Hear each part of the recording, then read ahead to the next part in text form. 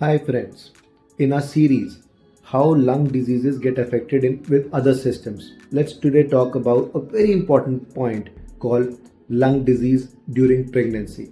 See, pregnancy as a state is emotionally challenging and physically challenging for most females. But you have got a lot of doubts in your mind because it affects your respiration in many ways.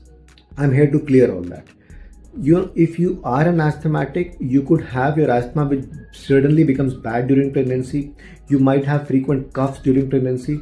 Pregnancy, because your immunity goes down if you don't take care of your nutrition, you tend to develop frequent infections during pregnancy.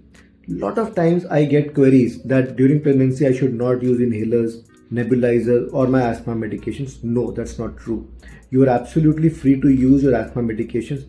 In fact, you have to be very careful and even more attentive while using all these medicines during pregnancy. Because you have to understand that if your asthma is uncontrolled, your pregnancy will have a difficult course.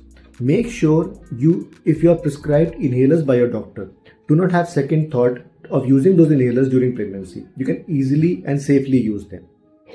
There are a lot of times you have got problems of whether you should be getting X-ray done or not. Yes, radiology is not to be done very frequently and best avoided during pregnancy.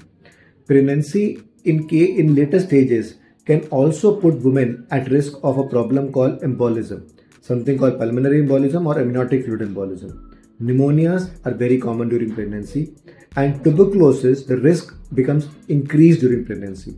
So make sure if you have any symptoms related to cough, shortness of breath, loss of weight, or your weight is not increasing adequately during pregnancy, or if you're getting lot of breathing discomforts, you have to talk to your gynecologist, see the pulmonologist at the earliest, so that we do not miss on very important points about the lungs getting affected during pregnancy.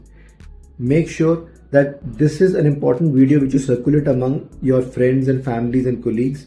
They should not live in the myth that during pregnancy, let my asthma be uncontrolled but I will not use an inhaler. Let my cough go worse but I will not take an antibiotic. That's not true. Lot of medicines can safely be used during pregnancy. Thank you so much. Take care of yourself and have a very, very healthy pregnancy. And I wish all of you a lovely pregnancy.